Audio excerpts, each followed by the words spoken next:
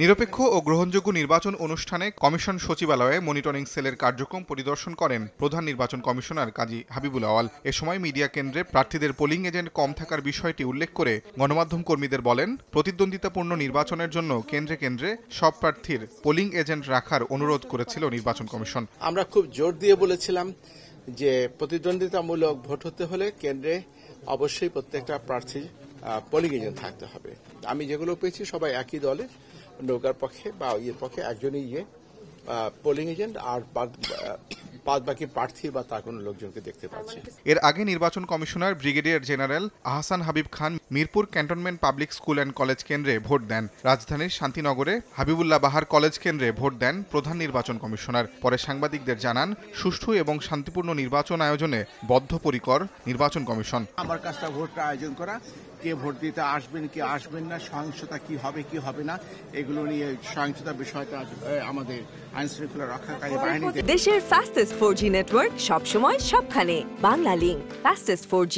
দ্বাদশ জাতীয় সংসদ নির্বাচন ঘিরে বিদেশিদের আগ্রহ মেটানোর উদ্দেশ্যে 13 দেশের 127 জন বিদেশি পর্যবেক্ষক এবং 73 জন বিদেশি সাংবাদিকদের নির্বাচন পর্যবেক্ষণের অনুমতি দেয় কমিশন।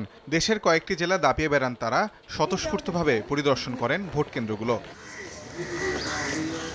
সকালে রাজধানীর ভিকারুননিসা নূন কলেজ, হাবিবুল্লাহ বাহার কলেজ সহ কয়েকটি কেন্দ্র পরিদর্শন করেন চীন, মরিশাস ও উজবেকিস্তানের 5 পর্যবেক্ষক। ফিলিস্তিনের সাবেক সহকারী পররাষ্ট্রমন্ত্রীর নেতৃত্বে বিভিন্ন কেন্দ্র ঘুরে দেখেন দেশটির পর্যবেক্ষক দল। বিভিন্ন কেন্দ্র ঘুরে দেখেন যুক্তরাষ্ট্র, নরওয়ে ও অস্ট্রেলিয়ার 3 জনের একটি দল। Violence or any conflict of any form. So it's been extremely good for us to witness the election day here in Bangladesh. My perspective, it's been an honor to be here and it's been a free and fair election so far. Dhaka college, Tejgaon college সহ রাজধানীর বিভিন্ন কেন্দ্র ঘুরে দেখেন Commonwealth পর্যবেক্ষকরা, যে দলের নেতৃত্ব দেন জামাইকার সাবেক প্রধানমন্ত্রী অরেড ব্রুজ। রাজধানীর ভিকারুননিসা কেন্দ্র পর্যবেক্ষণ শেষে যুক্তরাজ্যের সাংসদ মার্টিন ডে বলেন, ভোটার উপস্থিতি যথেষ্ট না হলেও ভোটের পরিবেশ ভালো। সকাল 11টায় এই কেন্দ্রে যান মার্কিন ও জাপানিজ 3 পর্যবেক্ষক। এ সময় পর্যবেক্ষকরা বলেন, অবাধ ও সুষ্ঠুভাবেই চলছে ভোট গ্রহণ। Process we've seen has been free and fair, orderly, professional. We've talked to voters. The voters we've talked to have expressed confidence in their ability to get to the polls. And it's been fairly well organized, and the process is pretty transparent.